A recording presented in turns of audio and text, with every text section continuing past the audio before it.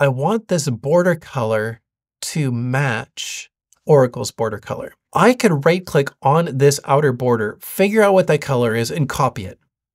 I could put it here. It's not exact, but that's pretty close to the same color. I can do that. It's hard-coded now. Here's my problem with that hard coding. This is 861, and from 859, it's similar. 854, very different. What I'm saying is that People Tools changes their theme.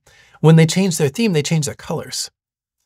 But you and I, when we are building content, we build content to match the theme that was there when we built the content. So in this case, I would build content to match the 861, 860 theme.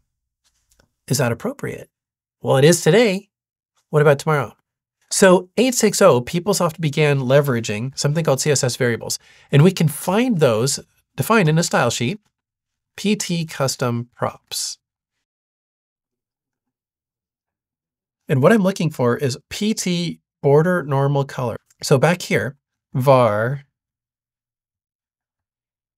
now I'm inheriting their border color. And if they change it, my content updates too. I think that is so awesome.